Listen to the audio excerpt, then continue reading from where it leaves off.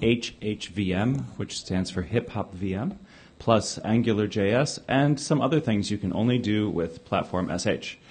So in case you want to still run away and get out of this session if it's the wrong thing for you, we're going to use an example application using those technologies to show some of the interesting workflow challenges and development challenges that you might run into as a team, and some of the ways that the product that Augustin and I work on helps solve that. So it's very product-oriented. This is one of the sponsor sessions, so we get to talk about our product. So if you don't want to hear about our product, get out of here, and that's fine. No offense taken if you want to hear something less product-oriented. I just wanted to get that out there up front. Also, if you were worried about the word headless and the fact that I brought a French guy with me, don't be worried. We're not going to be doing any physical decoupling today. So, who's this guy standing next to me over here? His name's Augustin Delaporte, and he is in the platform team. He is in charge of software delivery. Literally not a single byte of code goes deployed without his intense scrutiny. Kind of. Yeah. Kind of. Yeah. And I'm sure you know Robert Douglass, right? So he's been in the Drupal community for years, and he's now the director of support and director of operations in the Platform.sh team. Great guy. If you don't know him, you should really go talk to him because Thanks, Augustin. He's actually a great guy. You want to talk about Commerce Guys? You talk about Commerce Guys. Okay, so maybe you don't know the story. Commerce Guys is behind Platform.sh. Platform.sh, that's the solution we're going to talk about today. Commerce Guys is the creator of Drupal Commerce and the distribution behind that, also Commerce Kickstart. And we're now working on Commerce 2.x, which is the next generation for its Commerce for Drupal 8 and for any PHP-based application. Basically, Commerce Guys started to work on a project called Platform.sh as an R&D project at the beginning, and it grows, and then the team, basically. Well, what we wanted initially was to build an ideal hosting environment and development workflow for working with Drupal Commerce. When we got done with it, we realized what we'd built was an ideal hosting environment and development workflow for basically any PHP application. So about a year ago, we took that to market under the product name Platform.sh, which we're going to show you. And in the meantime, we've also realized that the generic benefits that you get from our product are also extensible to other application domains. So we have in the final stages of testing this week Python and Node.js support as well. So when you think about the product, and we're going to talk about it a little bit more in the focused context of Drupal 8, but it's good to keep in mind that it's a general platform as a service for any PHP application now, and in the very near future, it'll be a general platform as a service for Node.js and Python as well. Yeah. And we started as implementing all the services that you might need for Drupal, and then we extended that with more services that other PHP-based framework might need.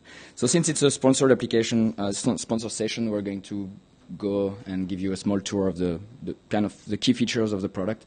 So Robert. This video is just to set the base, like when we talk about platform, what are we talking about? Because the rest comes in the context of this. Mm-hmm.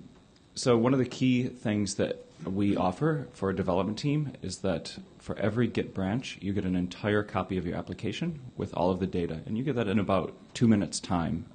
So all you have to do is Git branch your application, and then in 2 minutes, you've got a new URL, a new environment to test on. We kind of kill dev stage prod, okay, that no longer exists because that's actually a limitation. What you want is for every feature branch in your story, or every story branch and feature branch in your sprint, a way to test your application, and we provide that. One of the hard things about providing that, if you were to do it yourself, is the data synchronization. If you have 10 gigabytes of data, MySQL export, MySQL import, go get lunch, come back, hope it's done. With us, you've got that in 2 minutes in between the environments, and it's quite fast and quite easy to do. It makes the branching and merging of your development workflow at the infrastructure level as cheap as branching and merging at the Git level. And we've got specific starting points for applications like Drupal, Symfony, Magento, WordPress that get you going up and running quickly with those stacks. So, for example, with Drupal, it makes sure Drush is available as a dependency, knows how to handle your settings PHP file, provides the right private, public, temporary mount points, etc. And it's not just for the typical MySQL, Solr, Varnish, Redis stack. If you want a RabbitMQ as a message queue, or if you want to use Elasticsearch, or maybe your database is Postgres, we support those and a lot more services. Yeah, and what you can also get is that we don't bypass your development workflow if you're using Bitbucket or if you're using GitLab or GitHub. Platform will just integrate nicely within their UI. So we have add-on for GitHub, the add-on for Bitbucket, and you see for each pull request that you might push or each branch that you want to test on, you have a specific environment that is deployed on Platform automatically. So you just put you just push your code to GitHub or to any Git management hosting solution you're using, and it's going to deploy. And we're hosting the Symfony documentation like that, so every pull request that is pushed to Symfony documentation is actually automatically built on Platform.sh. So every developer can just push his code, test there, and review what's actually been built. And we support something also, which is that you can push multiple applications inside the same Git repository. So basically, you can push your Drupal as a backend, and as we're going to see, and Angular as a front end for your application. You push that into one repository, and Platform will be able to build all of those at once. And you can try it for free. So you can see us at the booth later. But that was for the basis of the solution, right? So now.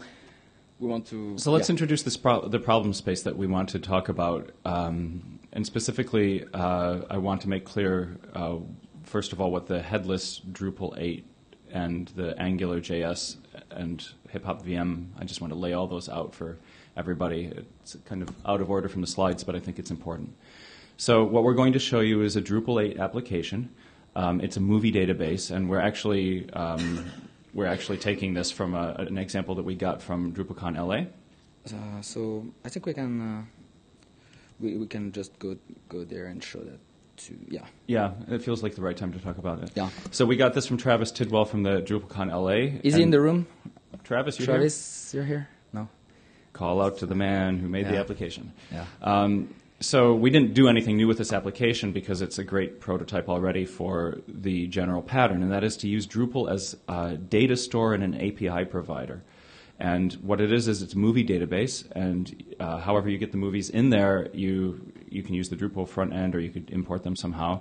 The idea is that then Drupal is going to provide an API to applications or other clients who want to use that data to build an application based on movie data. And what Augustin's showing here is some JSON output. Is that JSON? Yeah.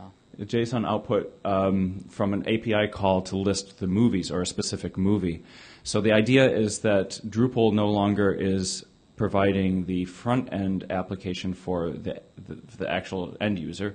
It's providing the back-end management system for the database and the APIs for the front end, which then becomes the AngularJS application. So with AngularJS or any of the other, you probably all saw Dries' keynote yesterday where he talked about this a lot. You can make really rich front-end experiences, and all you have to do is call out for the data to the right API that you need, and it uses that, and it provides a real-time experience. If you add a movie to the database, it'll appear in your list like magic. And we're going to show a little bit of that. So that's the Drupal site.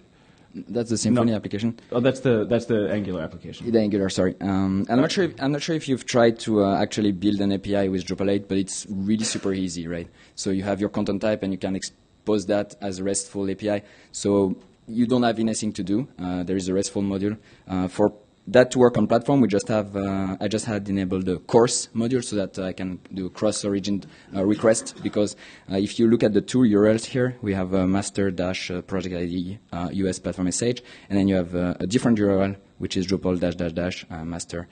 So it's the same branch, but it's two different applications with two different URLs. So if they need to communicate together, I'll need to enable the course module. And that application is very easy. There's a video, so again, from Travis. From DrupalCon LA, And really, you should watch that video. It really explains all the concept between those two, that way of working with Drupal 8 and Angular. And it's like complete decoupling. So Dries yesterday talked about different decoupling, the progressive decoupling and the complete decoupling, and that's the complete decoupling. All right. Then finally, in our... the source code is available on GitHub. So if you just want to check the URL, you can just fork that repo and push that to Platform if you want to try, and you're going to have a headless Drupal working on Platform with Drupal 8 and Angular. And you see that I only have like 2 folders, one for the Angular application, one for the Drupal application, and some images just for the README, and the platform, the .platform folder, which is specific for Platform.sh, which is going to list all the services that you actually might want to use. Thank you. Great.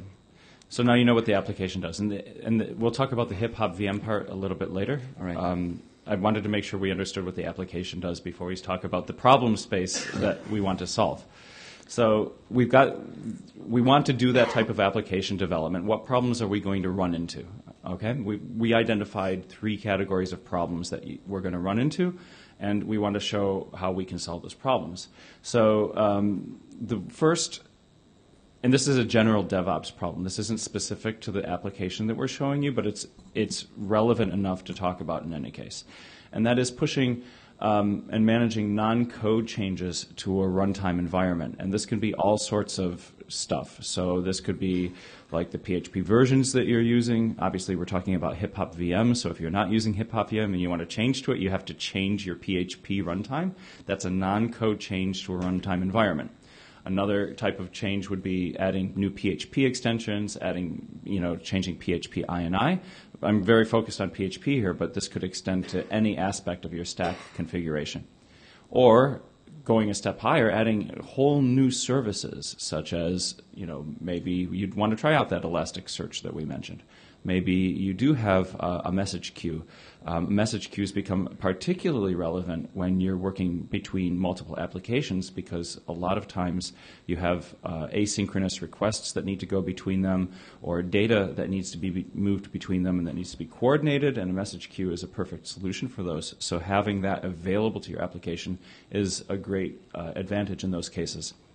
And since we're already showing an example of an application, the Angular application that takes JSON inputs as its primary input, that's the Angular app, then a lot of people will be interested in using PostgreSQL, because PostgreSQL is doing just a great job these days of providing a JavaScript native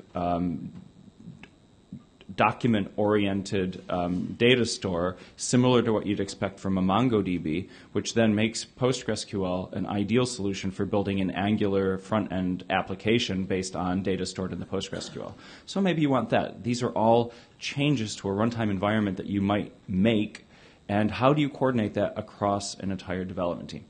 So and you don't want those changes only to happen on your production server. You want those changes to also apply on your dev environments, your sprints environment, any test environment that you might have, because you want that to be coherent with what you're going to actually deploy on your production side, right? So you don't want to have to manage those changes on each of them. You just want to change them at one place, and so they get deployed everywhere. That's the problem that people are facing.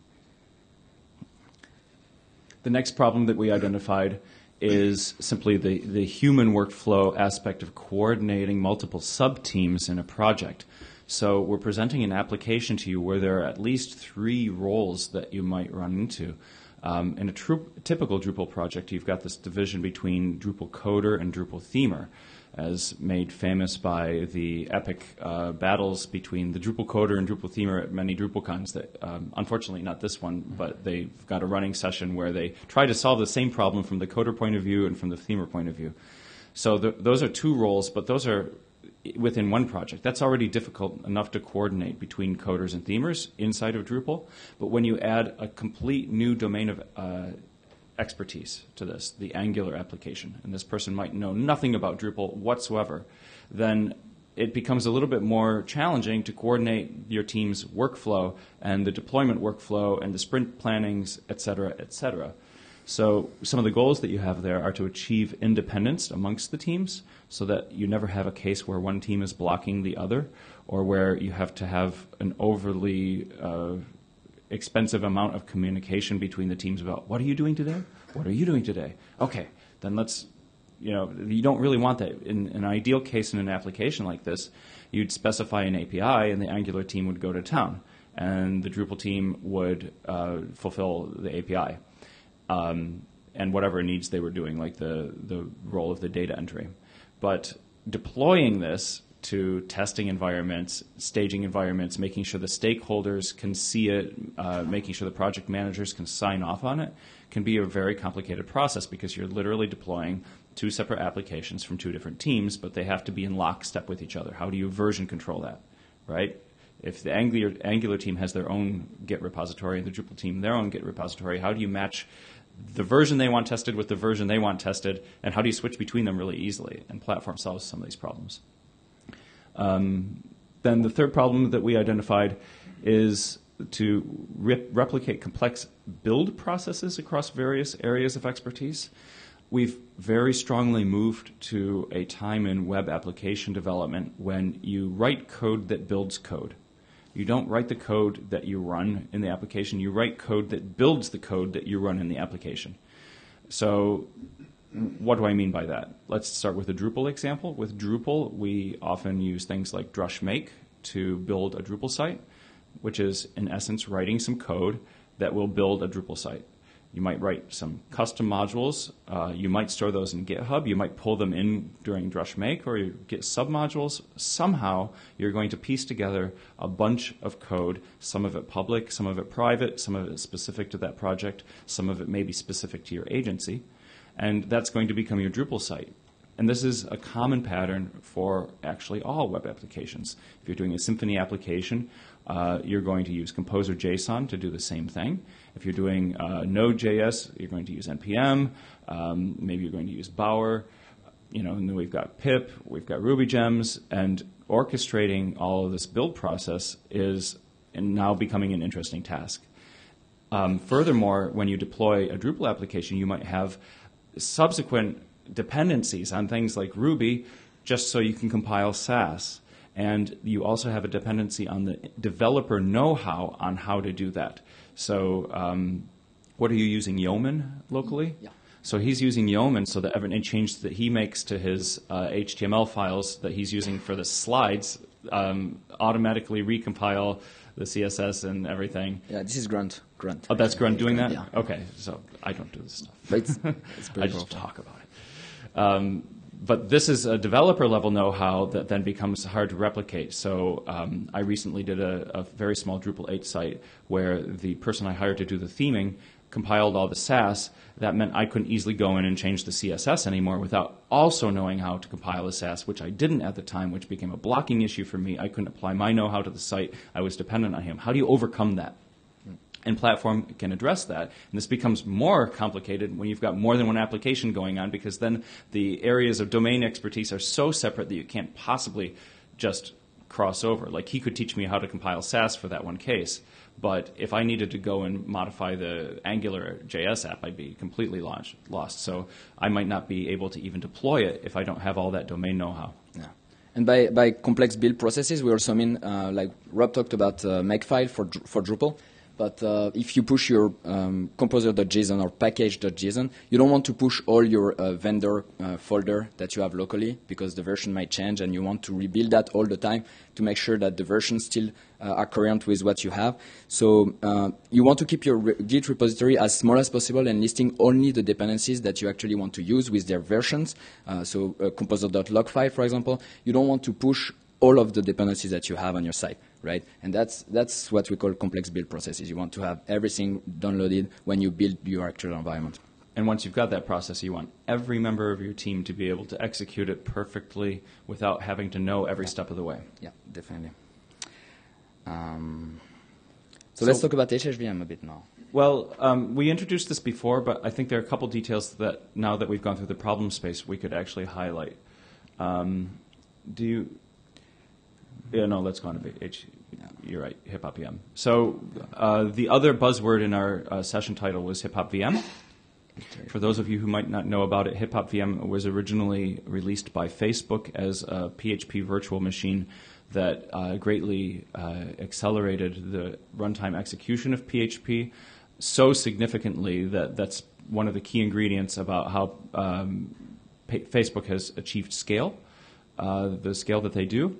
And we are happy to announce today that Platform is capable of running your PHP projects in HipHop VM as well.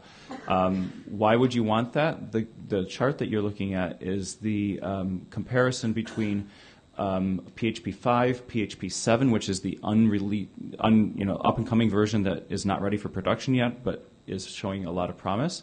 And then the yellow bars are HipHop VM, and in this chart, bigger bars is better.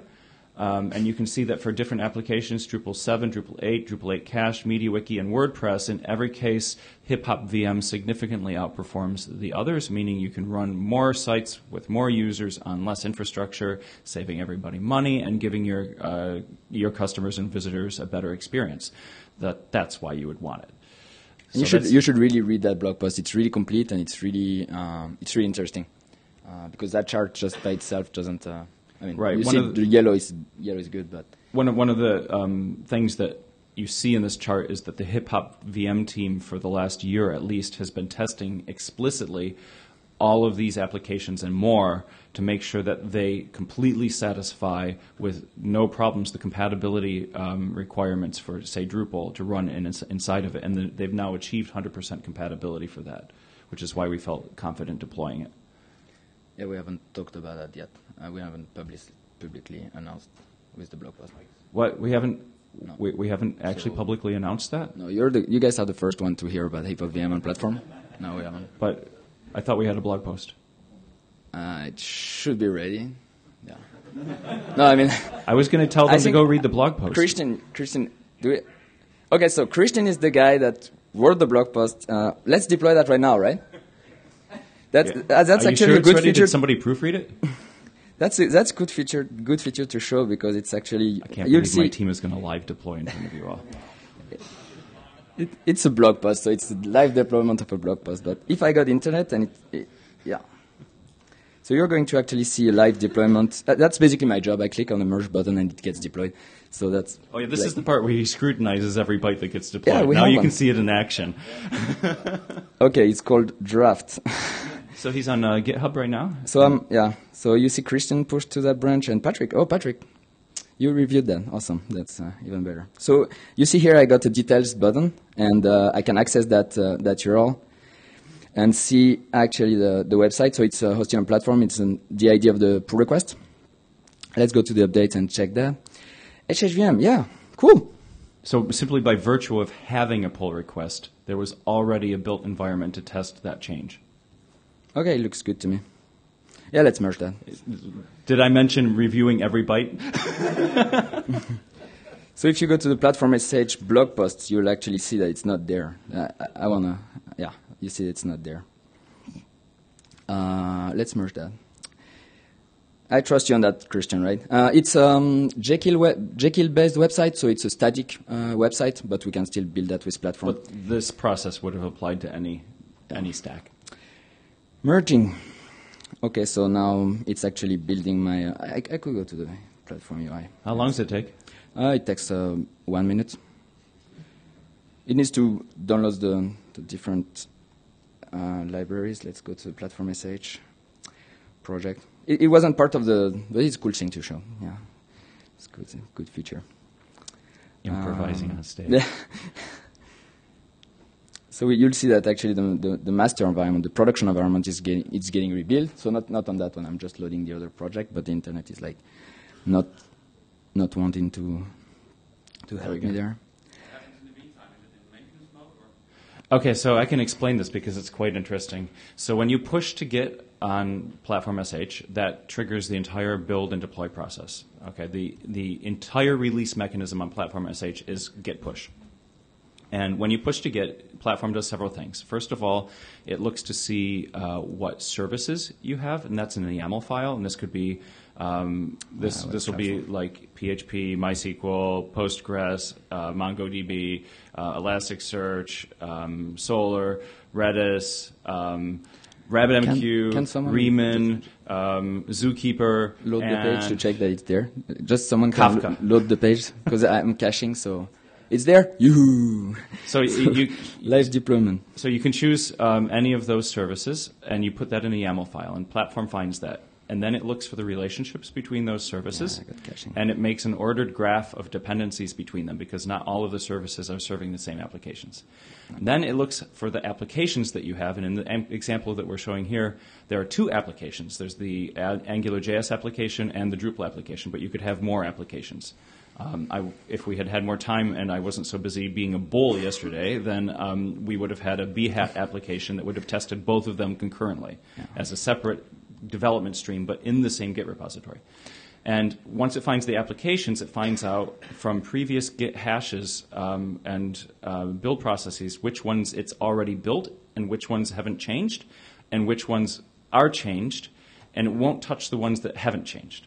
So the ones that have changed, then it will look through the dependencies, it will install the dependencies, it will look for the scripts that you've put in your build and deploy process, and it will start building that. And it will build that and package it into a read-only code slug, which is essentially a squash.fs read-only thing that we then will transport to your application and mount it.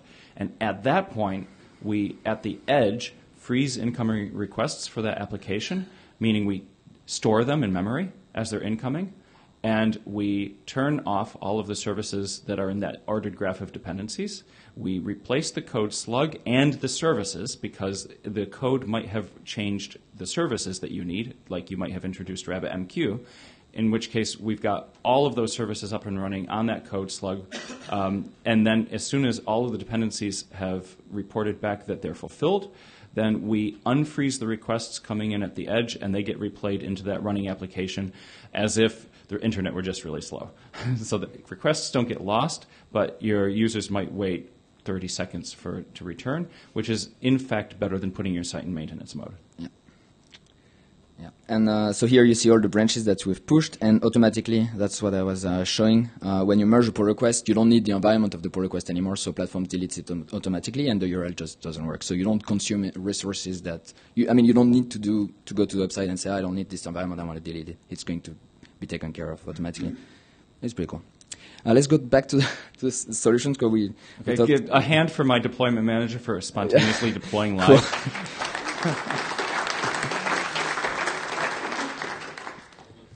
All right, so we presented the problem space. Now let's go through the solutions that we have for those.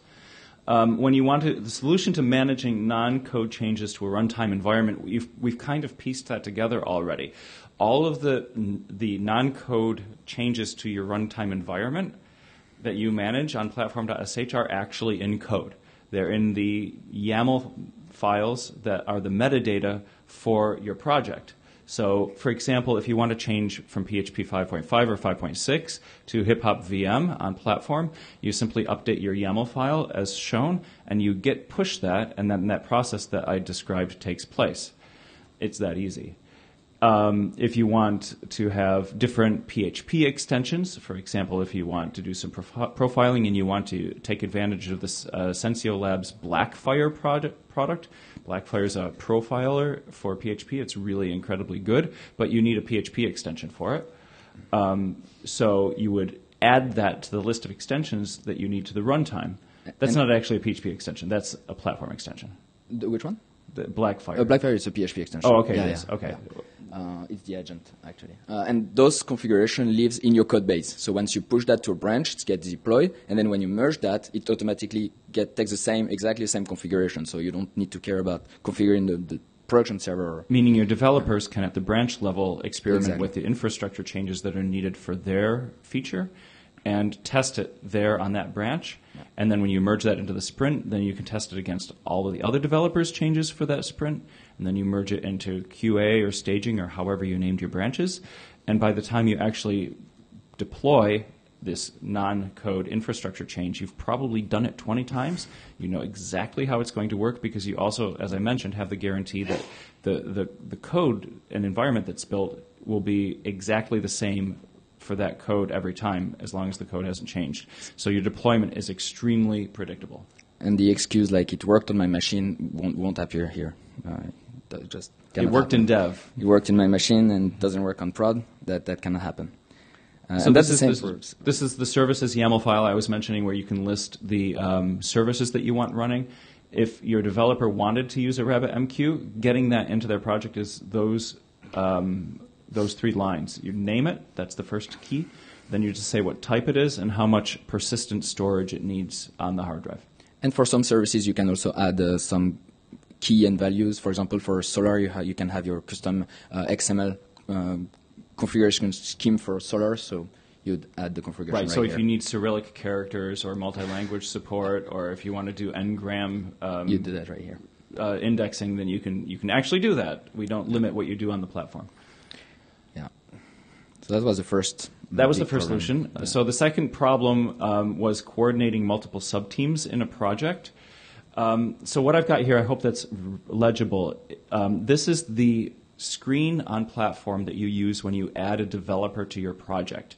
And the hierarchy that you see there, it's really small. Is it possible to plus that? Yeah, much better. No, that doesn't work. What? It's master, staging, testing, and then I've got AJS Sprint 17, and then RM numbers, and these are mythical branches in a sprint for the Angular team that's being managed on Redmine. So that will be, I'm just showing how it will look here. Right, exactly. This is essentially a hierarchy of branches, okay? And then if you go back to the screenshot, Augustin, the blue bit down there would be the Drupal application. So that's DR Sprint 5 with Jira tickets. So in the example, they're using different project management systems. And what we're showing is that the Drupal team works there in their own sprint, and they've got their own hierarchy in the branches where they could create new environments, merge new environments, do everything they want because they've got the user permissions to do so on that set of environments. And the Angular team has their own tree, and they can do their own sprint workflow however they want. They're completely independent in terms of their internal workflow. They can use Git flow. They can do whatever they need. It can be agile. It can be waterfall. Who cares? But at the point where they meet on the testing branch, they'd both be able to merge their stuff there and test it. But when it goes from testing to staging, the way they've got the permissions set up, in this mythical example, would be that for the testing branch to merge into the staging branch, there has to be a release manager. So you have a built-in set governance model where your teams can independently operate to a certain extent, but it's like making a pull request beyond that, and somebody else has to review and merge it. And that's really nice because we saw in the agencies that we worked with as commerce guys, we met a lot of development and deployment delivery agencies. Some of the bigger ones, like Capgemini, expressed to us that they had a very often recurring problem where they described a project and won a project at the customer level, and then they needed to resource that project, to which they would turn to outsourced teams. A development team in India, maybe somebody in Lithuania, and maybe their home team in their home base, and maybe the customer had a team as well, maybe as many 4 or 5 development teams on any project. And onboarding these development teams to have exact copies of the application to develop on, but making sure that they didn't step on each other's toes, was a real serious problem for them.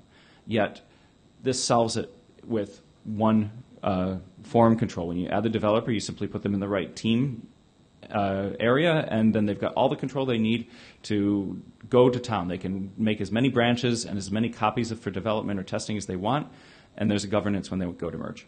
And it's a feature that is very specific to Platform, because on Git, if you invite someone to the Git project, he's going to have access to all the branches, no matter what, right? You cannot define per branch the permissions. So with Platform, we have implemented that fine-tuned permission system where you can actually, per branch, give access to someone. So he's not going to mess up with your staging or your master branch, basically. So the third problem that we defined was replicating complex build processes across various areas of expertise. And then we kind of touched on that already in our examples. So it's a video. I won't call fit here. Oh, yeah. You got a video, right? Yeah. It's not. We like movies. Yeah. It's not live. I could have done that live, too. So here You've done enough live already. Yeah. So here I'm just changing a PHP version on the configuration file for the Angular application. This is the configuration file that I have. And for the Drupal application also, I'm upgrading to PHP 5.6. And then I'm going to push those configuration files, and Platform will just rebuild the two applications at the same time. So I'm adding that to my repo and pushing.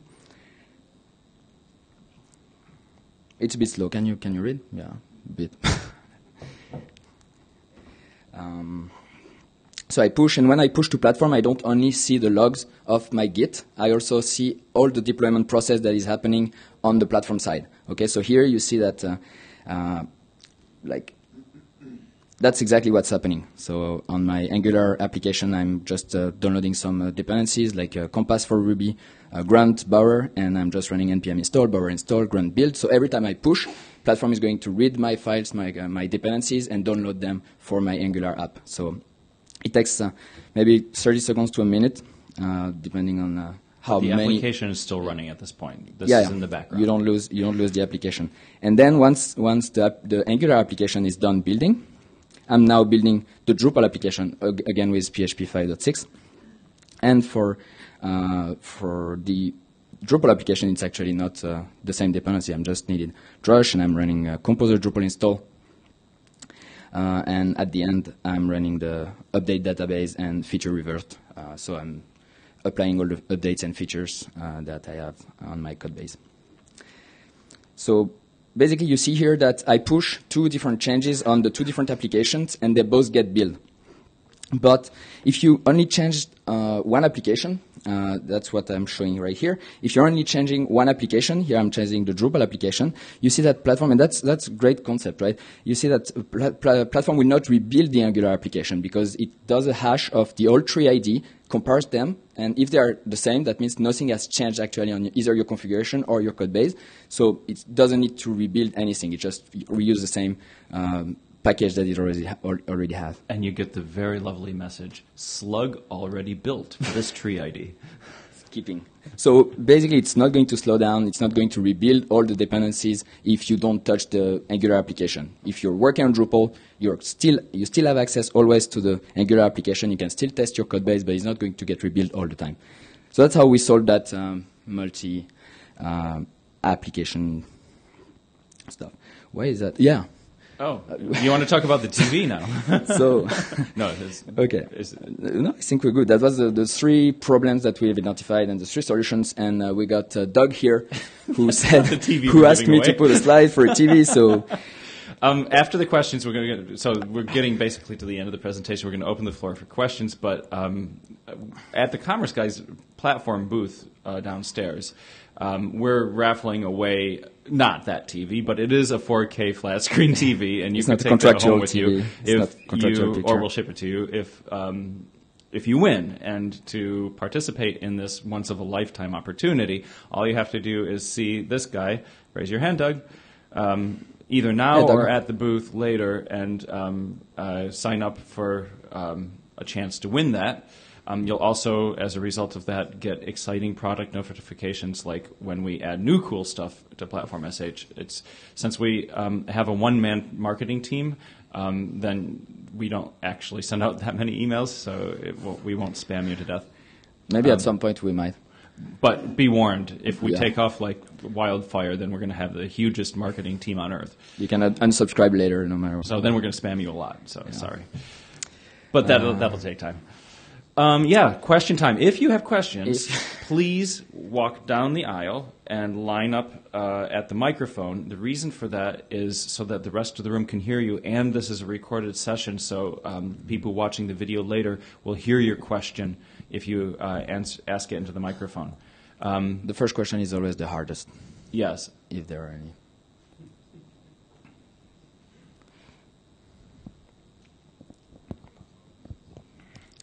And I know Ricardo's going to come up with a zinger. Hopefully not too bad. It's about Git submodules. Have you done any work with referencing submodules in your deployments? It's fully supported and being used in production. Yeah. And actually, I think for the Symfony documentation, you can just check the code. And we are using submodule to download the sim. It's a Sphinx extension, and it's in the submodule from another repo. So it's just you push, and it's going to pull your submodules. Yeah. Hi. So my question is related to live environments and how you actually move the data from live to testing and do this continuous flow, because live environments have a lot of data, big databases, and then how these things goes to development environments and local development environments. Is this possible, for example, at all? And yeah. So I'll take that. So as long as you're on the cloud and all of those environments on the cloud, the data synchronization is conceived of going down, so from master to all of the other branches. And it's a one-button process that you can choose to bring your merge code changes and or to bring new copies of the data from the parent environment. And it's very fast. It's independent of the size of your data, more or less. There's a light linear curve that means it'll take a little bit longer for more data, but tens and hundreds of gigabytes of data are no problem to be synchronized in just 2 to 3 or 4 minutes, depending on how much it is. And it's a one-button process. So you don't need to manage it. And the way we do that is at the file system level, and we do it in such a way that you get all of the data. So when you do that synchronization of data, you get the MySQL database in the state that it's in at that moment. You get your uploaded files. You get the Solr index. You get anything else that's persisting, anything to disk, all in one integral state. And this is a really big problem with applications otherwise. If you think simply about a Drupal application, if I write a blog post and it has an image on it, you've got 3 places that data is stored. You've got the database, which is the canonical record of the fact that it exists, but you've also got the uploaded file, which is the canonical record of the image itself, and then you've got a Solr index on that, which is ancillary data about that stuff. And if those fall out of sync, then you could have a database that thinks it's got a file that's not on the file system, or you could have a Solr index that has a post in it that you've actually deleted. And keeping those in synchronicity is guaranteed when you do the synchronization with us. Now, for the local development, then for Drupal, you use things like Drush SQL dump or Drush rsync to bring the remote files and database into your local environment. We have plans in the future to extend this data synchronization to local, but that's not something we're going to launch this year even. So it's more of a mid to longer term roadmap item. And I want to add that you can also, and that's what we use for our client-side project, you can also sanitize the database while it's getting from the live to the staging and to the development environment, which means sanitizing a database is just for, you have a command, for example, for Drupal with Drush. It's a Drush SQL sanitize. It's going to trim or remove all the passwords from the users, change all their email address with a specific pattern that you can have. So any sensitive data that you might have live, you don't want them on your development environment. So you can just sanitize the database while you're actually synchronizing the data, so that from the live to the development environment, you're not getting any sensitive data. But you work with exactly the same amount of data, the same structure, the same everything, except there's no sensitive data. Thank you. Welcome. Actually, my question was actually related exactly to that.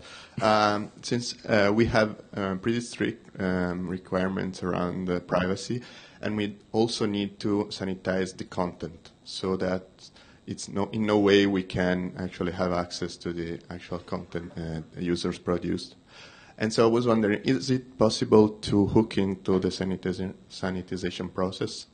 So you have, when you deploy, we expose what are called build hooks and deploy hooks.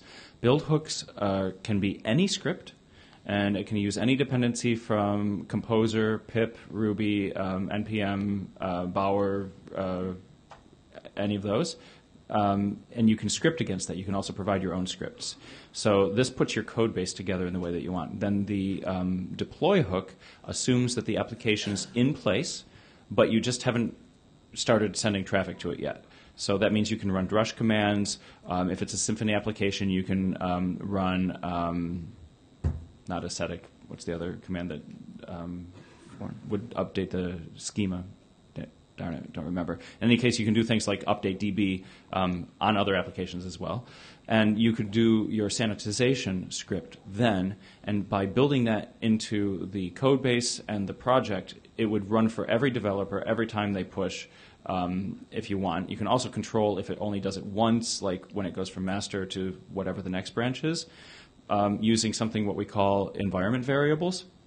That's a variable that you control from the platform UI that we store separately from your application, that we inject into environments at runtime so that you can store data like connections to payment gateways, to marketing tools, to email lists, and you can configure at the platform level which endpoints and details are used for which environments. That way you don't have to put those in settings PHP or in your code base, because then you'd have a problem merging that between different environments. So you could say use an environmental variable that says on all of your development environments use sanitized data, and then that would trigger the sanitization. Thank you. And then another question about the access control you were showing earlier.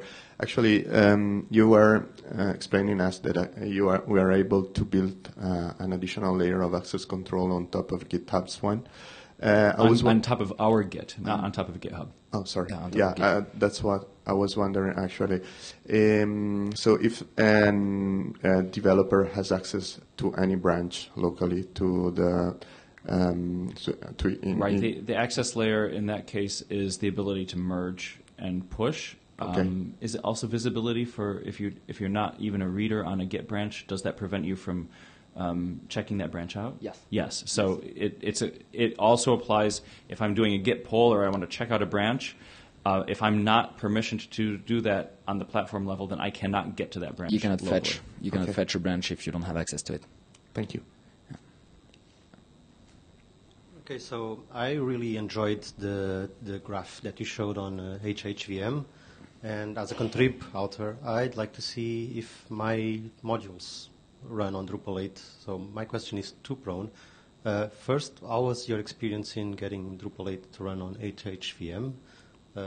Is it straight? No issues at all? I had no issues. It's one line change on your configuration file. You push and it's faster, faster. And I saw Like that really. you're offering away free trial. How does that work on Contrib? Because I don't want to try it for 30 days and then not see it again. Well, so you'd want to talk to us later. So the official commercial offers that there's a 30-day trial. Okay. That's applicable one time. If you're a contrib maintainer and you want to set up a project that is specifically for the sake of guaranteeing HipHop VM compatibility or PHP 5.6 compatibility or PHP 5.5, you could set up a project and your different branches would have those different versions on each one, and you could push your code to each one, and that's easy too. You would just, in Drupal 7, you just use a drush make line. In Drupal 8, you just use Composer. And make sure that the module comes in the right way. And if you're doing it on GitHub, it would be automatic. It would push every time you change anything on GitHub, it would test it. So I would offer that to you for free as a module maintainer for that purpose at any time without any question. Just come and talk to me afterwards. Okay. Yeah. Great. Thanks. Cool. And we're right on time.